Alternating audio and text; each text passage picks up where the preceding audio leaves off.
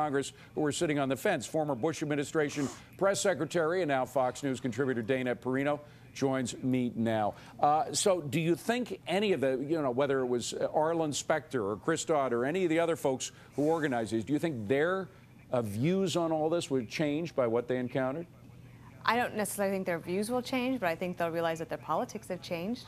And I listened to those two ladies there, and I think this reminds me of another fight that we fought in the Bush administration, which was immigration reform. We felt very strongly that we had the right policy, but people across America definitely didn't think that we did. And then they started coming forward, and you realize you're not going to be able to beat them.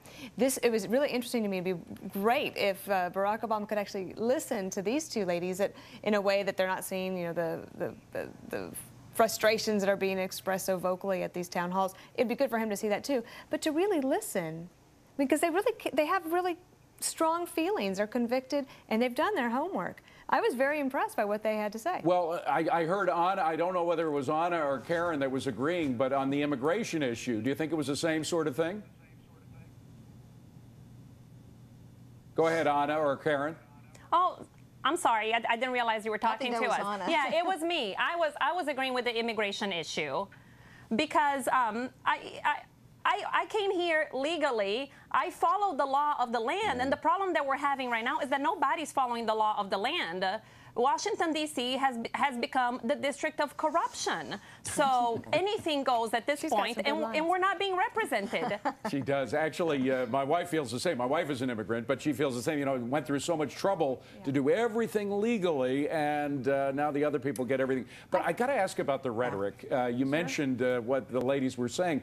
The attacks that we are now getting on the private sector by the administration and by members of Congress. We had Nancy Pelosi calling villains, all the private insurers villains, suggesting that there was something evil about them. We had Chris Dodd talking about the mortgage servicers, how they were now the evil ones. These attacks on the private sector lead one to question whether the private sector is better than the public sector at administering these services. But David, their villains have transformed over time. Okay, so like 2 weeks ago, they were like, we're going to go after Senator DeMint individually. Then they decided to go after conservative talk radio hosts. Then they decided to go after, incredibly, the media and blame the media for coming up with their August deadline. And then when the tapes were rolled and they realized, oh, I guess that doesn't actually because the media is all in with the Obama administration. Well, not necessarily, but the media didn't come up with the August deadline. They came up with the August deadline. Then they decided and settled on, we're going to go after the insurance companies. But what's interesting to me is that I wonder if those insurance companies think, gosh, should we have sat down with Barack Obama 2 months ago at the White House? Should we have tried to cut a deal? Should we have stood with him in the Rose Garden?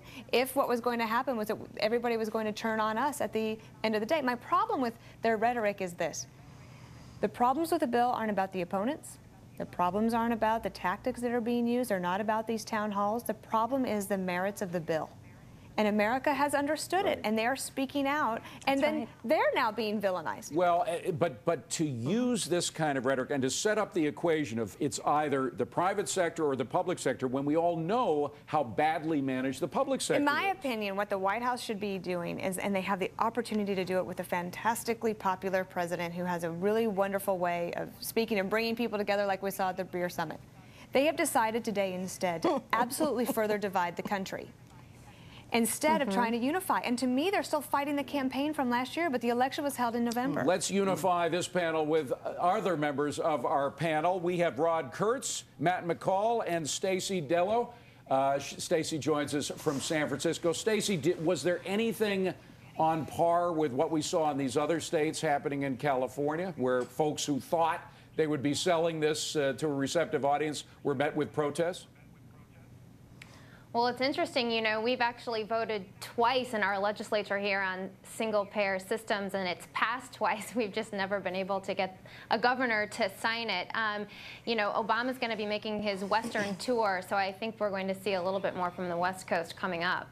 Do you think, however, these guys were surprised, Matt? I mean, here you have folks who set up these town meetings thinking that they were going to have a chance to convince an audience. Instead, they were told, no way, we don't want this government option. I think they were definitely caught off guard because for the past few years, all these rallies had been, hooray, hooray, let's go, Obama, we love you. I mean, but we're seeing that turn a bit. And they keep a lot of the media is putting the blame on these radical right, that's the conservatives out there that are going there and trying to cause a ruckus. I don't think that's true. And just speaking, hearing the two ladies speak, I think this is actually the masses of America. I think that the mass population believes this. Rod, frankly, that's a lot of the same stories that you heard at the Tea Parties, where they were being villainized, to use the administration's work, as part of the Republican Party, as part of the right-wing extremists, when in fact there were folks who were using their own pocketbook. Well, this was definitely not in the Obama playbook. I don't think they thought this was going to happen, otherwise they wouldn't have done it. And I have a feeling I know why these crowds are so energized. They're drinking all those lattes. But, I think a lot of people describe the chart that the Republicans had put out as Candyland, all the different chutes and ladders to get to your health provider.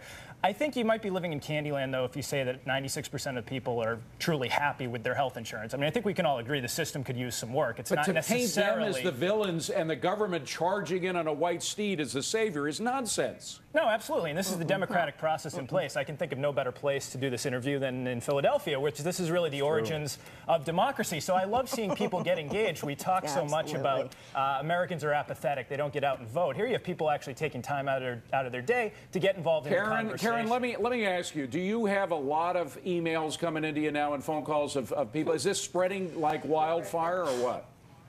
Oh, absolutely. I have got hundreds of emails every morning. And also, I am the bus lady. I am the bus coordinator to get everybody from the Philadelphia area to D.C. on September 12th for the March on Washington, 912dc.org. Little plug there. Oh, no. And so I'm moving everybody from Montgomery County down to D.C. And we're going to take our Tea Party, Philadelphia Tea Party, yay, down to D.C. Okay. You should be drinking tea, not latte. Anna, the question is, what happens next? Besides this, are you advising people to write to their congresspeople or what?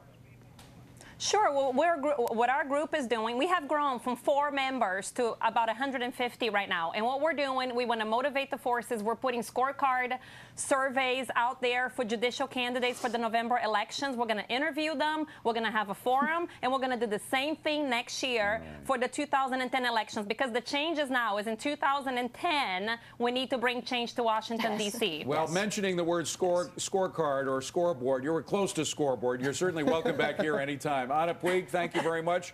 Karen Stocking, great to see you. Dana Perino, thank you very much. We'll see more of the panel in a moment. We want to know what you think. The town hall meeting protests, are they a buy?